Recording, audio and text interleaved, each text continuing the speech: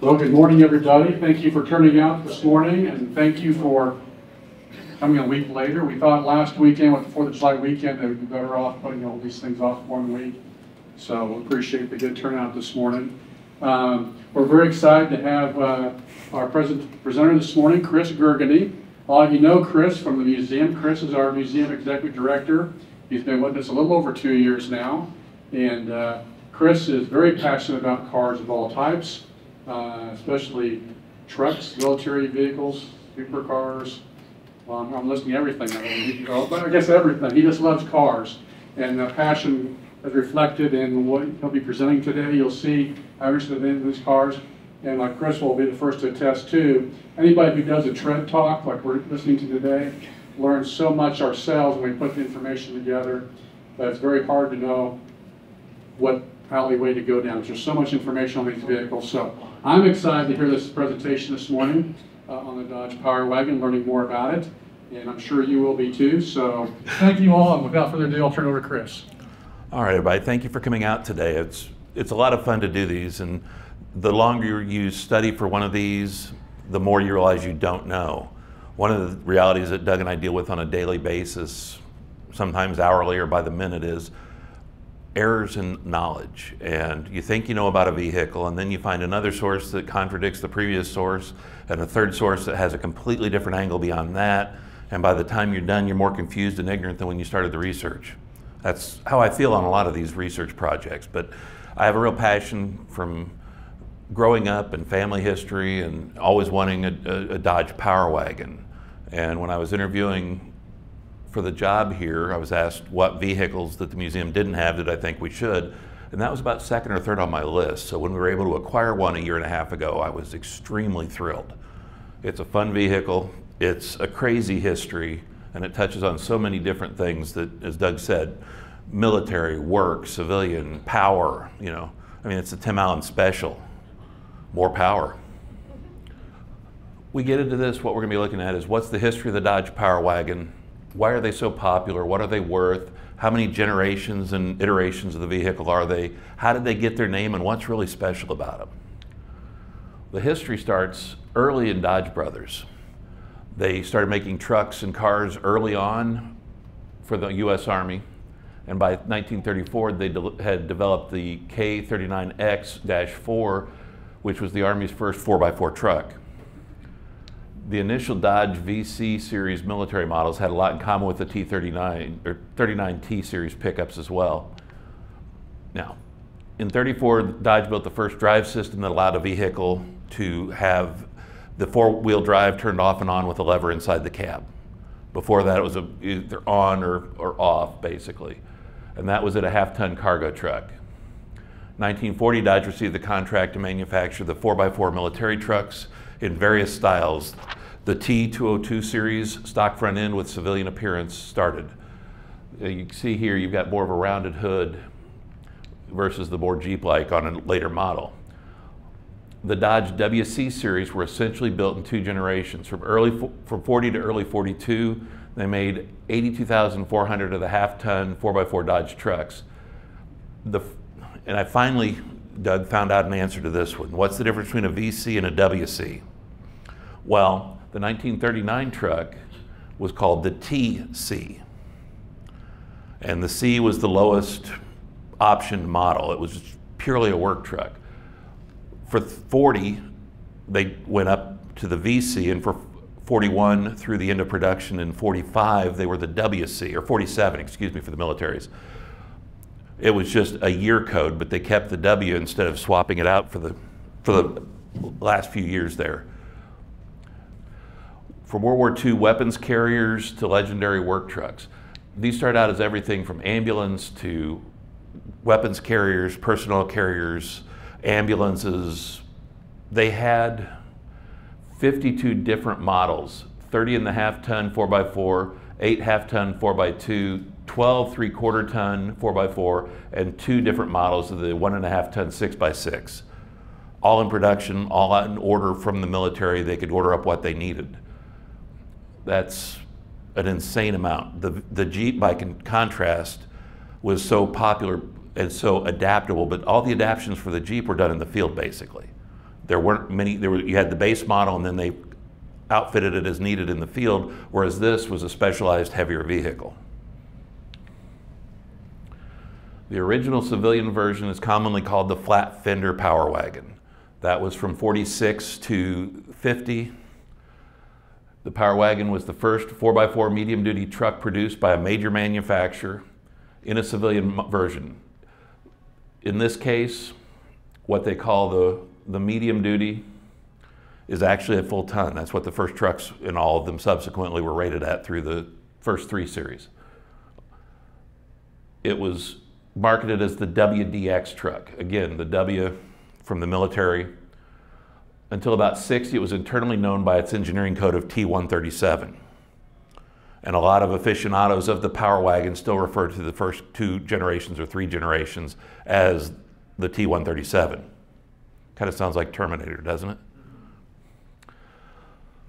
Following Chrysler Corporation's policy of badge engineering, these were marketed worldwide under the Fargo and DeSoto brands from Chrysler. Where did it get its name? We have this here, it's in this little stand-up right here. Thanks to Mr. Budd, he donated that to the museum as part of the explanation. According to some, and there's a lot of dispute on this, it was named after Power Wagon magazine. Now the funny thing about that is that in 1900, the Grabowski brothers decided to build their own work trucks. Very early, they prototyped it, and so by 1902, they started to produce the Rapid truck, which is what you see here on this postcard. The company was eventually acquired by General Motors in 08, and Grabowski resigned to establish a new truck manufacturing venture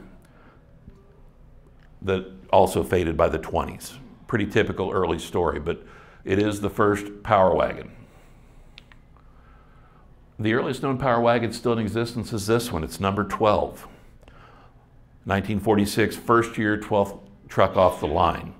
Number 12 was bought by the Michigan State University Agricultural Engineering Department, and it served there for about 30 years before being sold into private hands. The current owner is an MSU grad who is trying right now. He works for one of the big 3 car manufacturers in Michigan, but he's trying to figure out the difference between preservation and restoration. What's best for the truck and what's best for history. And let me tell you on a side note, that is a major argument for us here as well. And one that we do, I think I'm okay to say this, Doug, we do want some feedback on. There's a lot of argument in the automotive world, museum automotive world especially, on what is best for the vehicles. Is it better to show you a pristine example that has been restored lovingly to what it should be, or is it better to see the bumps and tears and the stories and scars?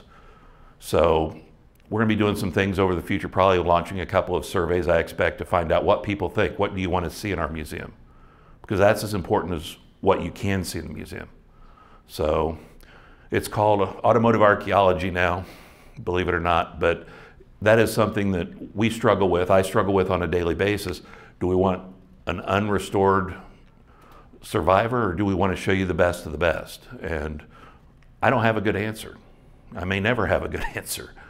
This is an original 1946 Power Wagon advertisement. Note the hyphen. That lasted about a year. In 47 or 48, they took that off, but this was created to compete with military-based Ford and Marmon Harrington trucks and GMC trucks. All-weather enclosed cab, 8-foot cargo box, contained a 230. The initial ones had a smaller, but pretty quickly they upgraded to the 230 straight 6 in them. And the winch on ours, I've told several of you wrong, I apologize. Again, we're always finding mistakes. Initial sources I'd read said that's a 30,000 pound winch. They're actually rated at 7,500 pounds, but it's still a huge amount of pull. Different Power Wagon series. Right at the end of World War II, they started building trucks. Number 12 was built in January of 46, but they did build a few in the very end of 45. They had a number of series in them. As you can see here, this is a 46. The earliest ones were a little more, slightly more military, but they quickly adopted the cab from their 39s and the nose cone, where if you've seen the military one earlier with the flat Jeep style, They went with a little more curved and Art Deco-ish kind of cab on them. The second series was 51 to early 56. That's what we have, our 51 right here. The biggest differences on these are the slightly curved fenders. Now there was a curve to the earlier ones, but these curved down. Another difference on this is that the sides of the bed are pressed steel. Another thing you find on these that's different is the 45-degree angle of the rolled outer edges of the bed on top. That's a sign that it's a second series. The gauges will tell you in a first series, it had 2 clusters of 2 gauges on either side of the wheel, one here, one here. For the second and third series, they go to a 4-gauge cluster to the right of the speedometer. Our truck, I found out through this research, has an error in it. It's got the wrong gauge cluster. The cluster in this is a third series because it's got a black background. This should be gray or silver for a second series.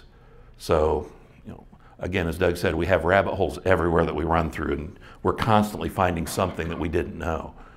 But the other thing with the first series, if you want to know, the lettering and the numbering on the gauges is on the glass, not on the face of the dial or the meter. So little differences. For the third series, it goes to the black gauges, which is what ours has in a 4-gauge cluster. Third series, as I said, you go to the all black background. You've got several differences here. This one has 3 slightly curved stake holders on each side of the bed. They go to a square stake holder on 3 of them on each side of the bed. It's got the, as I said about it's got the MP420 synchronized transmission in it. And the bed sides from the rear, if you look, it's flat. They've got rounded outer curves on them, but it's flat topped. They also did a third series export where the third series ran from late 56 into 71. The export ran from 57 to 78. This is a 1978 Macho Power Wagon, special series. A 1975 looks a lot like a Little Red Express or a standard step side, but that was some of the different models that they had at that time. And fourth series, 2005 to 2009, they only made 4,629 of these in those years. Not a real high amount of production. This is suddenly part of the Ram series of Dodge. And with the fourth series on through the fifth even, one of the things you find is it's now a badge and accessories package rather than a pure truck as the Power Wagon. The only way you can get a Power Wagon from the fourth and fifth series is to buy a Ram 2500 and upgrade with that package. So it's the badging. It's basically the same truck, but it's got the Power Wagon. It is more focused and tuned for off-road use and for heavier use than even a typical 2500, but that's what it's supposed to be, and that's what they're trying for here. Fifth series. The only thing you can do here again is a 2500, but in the fifth series you had to buy a crew cab. 4 doors or no Power Wagon. Again, these actually have an 11,000 pound winch on them. It's got the oversized 30-inch tires. It's got the trim package, and again, you've got a truck tuned for off-road use. Heavy construction, pulling, working. Because let's face it, what was the Power Wagon for but for work? It was, not a status symbol like our trucks today. It was a tool, and what a tool it was. Power Wagon accessories and options. This is where the craziness is unlimited, excuse me. The options unlimited. These were designed to do one thing, work and work hard. The first 3 years you had 5 colors, and in the next 9 years you had 6. After that, in the third, fourth, fifth series, you could get any color that you wanted that Dodge produced, but they were very limited. I've never found an exact color, so I don't think any of these are Seawolf Submarine Green, but red, dark blue, yellow, and Dodge Truck Dark Green. This one here has the optional swivel middle on it. Like a Mercedes Unimog, you could use the swivel middle and get everything you needed for it, and get up through the rougher terrain, through the ditches and the gullies. Accessories. What's crazy about the Power Wagon is a number of things. First of all, it has front and rear PTO. We do not have a rear long PTO shaft with ours. It's something we can get, but we also don't have the things we need to run off of it. Our winch is a direct PTO driven winch straight off of the transfer box. So that is there with the shaft, but these were made to do, I know somebody earlier said they were made for forestry. That's about an eighth of what they were made for. They were heavily used in construction, forestry, civilian use, utilities, farming, you name it, this thing could do it. They had the hydraulic lift that it could be mounted to the back. With that, you could add plows, bush hogs, saws, post hole diggers. This is the 6x6 version with a wrecker crane on it. This is a utility pole installing truck. Fire truck, you can do pump and roll straight off the PTO. So very, very adaptable trucks. The one attachment I could not find a picture of that I've heard of, I think I saw one once, was they had a backhoe attachment where you could literally do heavy construction with these things.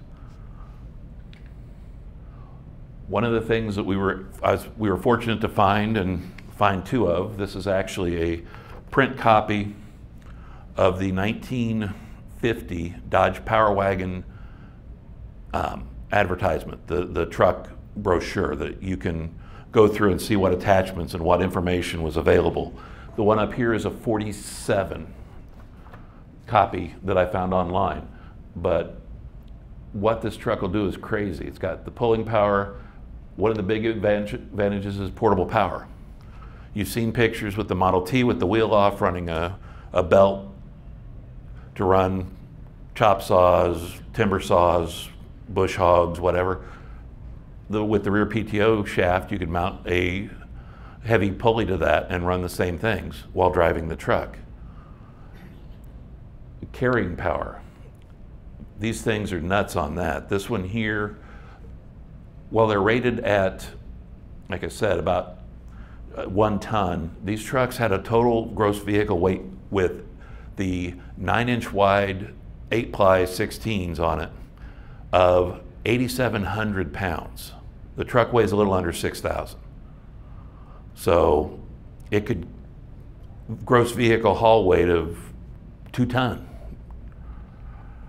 I wouldn't want to do it. It's already rough enough even empty, but with the gross vehicle weight allowances on these, they could go anywhere and do anything, and that's why the people relied on them. Pull a plow, pull a disc. Here's an illustration of the optional hydraulic 2-point lift system in the back. This truck will do 45 miles an hour. You could drive it to the field, you could plow the field, you could take it home, hose it off, and drive it to church that night if you needed to. It was a do-all, be-all, and that's a lot of the reason why it's so hard to find these in anything other than horrible condition. They were made for, and every one of them went through heavy use, whether it was civilian, whether it was with the government use, number of other things. They all were seriously abused trucks. Post hole digger, here's your ground scoop. You can use some leveling. They've got back blades. Again, like I said earlier, a backhoe. What do you need it to do? Power and utilities. With the winches, and you could mount an even bigger winch in the back than the 7500. You can drill the post holes, you can drill wells, you can drill oil, you can put the posts in the hole. You can go through the swamps quite easily because of the high rise and the real good reliability. Pull logs, cut logs, lift steel I-beams in building construction. There's a generator and a welding system portable for out in the fields. Did you ever think about using it as a street sweeper?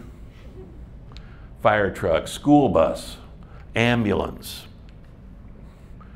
That brings us to the stepchild, I guess. This is a concept truck that Dodge developed for the '99 year that went to a number of the Motoramas and motor shows but was never produced. if you really look at the curve on these. The fact that it's got the 11,000-pound winch, but it's got the curved, wide fenders, the big tires, it's off-road oriented. It's a nice looking truck. You've got the louvers, everything that emulates what's on the truck that we have here. Our Power Wagon. We purchased this in December of 21, and we were very fortunate to get it. Doug made some very excellent moves when we found out about it and was able to acquire it. This truck, our truck, was a victim of the Canadian truckers' strike and blockade, as well as some paperwork issues. And if you want to see Doug go nearly insane, this truck almost drove him over the edge, I'm afraid. The only thing that kept us sane was we got a really good value out of it. It took about 3.5 months to get here from Canada. It was on an online Sotheby's auction. And so we were glad. We didn't have to have it in right away, and storing it away from public eyes is a lot easier when it's not in the country, let alone in the building. So it worked for our advantage at that point. One thing I'd like to touch on right now too is how, and it's a question we get daily, sometimes hourly on the floor, how do we acquire our vehicles? And Doug will give you a very lengthy and wonderful explanation, but I'll give you just a real bare bones. We buy them wherever we can find them. This one here was at a public online auction through Sotheby's. The Cord and the Peerless we purchased through a nationally known major specialty car dealer. We buy a lot from private individuals. Quite frankly, that's our preferred method. It's better for us, it's better for the seller, because you're not paying the auction fees you have to if you take one to auction. And so that's, whenever possible, we're very happy to do that. But they come from all over the country. Some come from town, some come from Canada. Heck, we bought a tractor in Italy that we'll talk about later. But that's where we acquire them. And Doug works really hard in negotiating a price that's fair to the museum and our collection and our needs as a 501c3 not-for-profit, as well as for the seller. So we try and keep a fair balance for everybody. We're not out to gig anybody or cheat anybody. We work very hard not to. But we also try not to be cheated either. And we're very lucky to have Doug and his research abilities on that. He does a great job. Ours is a 4-speed manual. Now, one thing I want you to look at when we get inside is all the different levers in the floor. There are 5 of them right between the driver and the passenger. You've got your high-low selector, you've got your 4-speed shift manual, you've got the emergency parking brake, and you've got 2 PTO takeoff levers in there to actuate as well. The only thing I've driven that was even crazier than that was my grandfather's Unimog several years ago, and it had like 8. I still don't know what 3/4 of them did. Gross vehicle weight of 5,900, 126-inch wheelbase. Originally cost you $2,065. One of the questions that always comes up is, what's it worth? Right now, the last few auctions I've watched on trucks of close to or similar condition to ours, that's about a $150,000 truck. Again, they were so abused. If you find one in a farmer's field and there's anything left of the floor pans, there's anything left of the fenders, you call it a great find. These, I've seen them where daylight not only gets in them, but there's nowhere to hide in the shadows. There's not much left to them. When they use them for civil patrol, or they use them in street sweepers or on farms, again, they're a tool. They're there to be used and abused, and so that's what they were. But that's also why we like them so much. That truck will go anywhere a Jeep will go. That truck will climb a hill. That truck will go through the water. It will do anything you needed it to do. And it'll get your groceries or take you to church or whatever else you need to do. But first and foremost, it's a work truck. Here's what I was talking about on the gross vehicle weight capacities on this. It's amazing how much these trucks will do.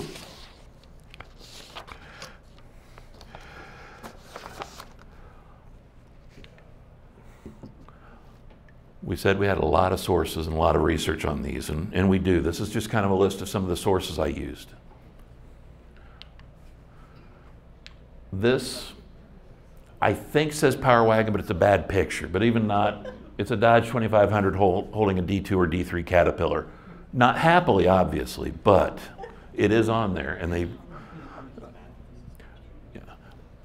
Couple other things I'd like to cover real quick before we leave. I want to say thank you to all our staff. Doug's heavily involved in the vehicles. Sherry runs our event center in front of house as director of programming and events. I can't do it without Aiden, who's our photographer and events assistant, and any of my front end staff as well. And especially I want to also say the same to our unpaid staff, our volunteers. Many of you are in here today and we appreciate you. We cannot run this operation without any of you. On that note as well, nobody has adopted our Power Wagon yet. That's one of our sponsorship programs. We don't hit up for a lot of money. I think all of you that are around here normally know that. But that is one way to support us. The vehicles that have the red down below them are available for adoption. If the sign is yellow, is the gold, that means it's been adopted for a year. So we rely on that to help keep the museum going, to our acquisitions, for everything we do. So that's another thing just to keep in mind. If you want to adopt our Power Wagon, doesn't mean you get to take it home. You can't drive it, you know, but your name's out there as a proud supporter of the museum, and that means everything and helps us as we operate. And with that, I will take questions. Yes, sir. So this probably not only applies to this truck, but the rest of the vehicles as well. Mm-hmm. I know sometimes you take vehicles out.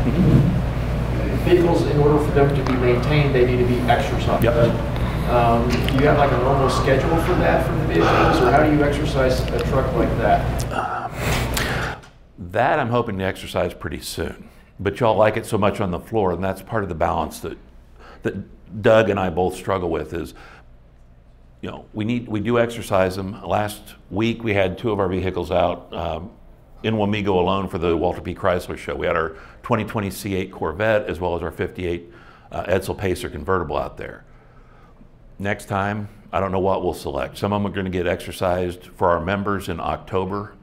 We're having our 2nd annual member ride-along experience one evening. I don't remember the date, and it's not 100% set in stone, but that will be coming out really quickly too. And if you're a member, you can come and have a free ride-along on, I don't know, 2, 3, 5 of our vehicles, depending on what we have that's available.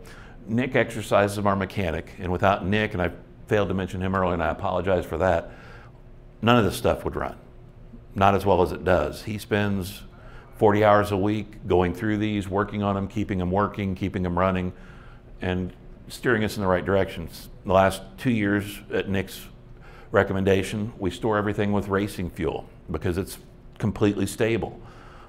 We can get 3 to 5 years, according to Nick, out of that without it deteriorating, whereas if you're putting Sta-Bil or Seafoam Green into non-biomass fuel, you get 3 to 9 months typically, or biomass fuel, you're in trouble in about 1.5 months, 2 months, depending on what vehicle. So that's the kind of things we do to keep it going. But we do try and take everything out, everything in here. With usually an hour or 2 of Nick's time, we'll run and run right because he maintains them. We do start them up, but we don't drive them as much as we'd like to. But the other side of that coin is what it takes once we've used it. If Doug and I take something out just to drive or to take to an event, and we, you know, people are like, you can drive anything you want. Yeah, we can, but we don't. Because we know that when we get back, Nick's going to have a list from us of things we may find that are wrong.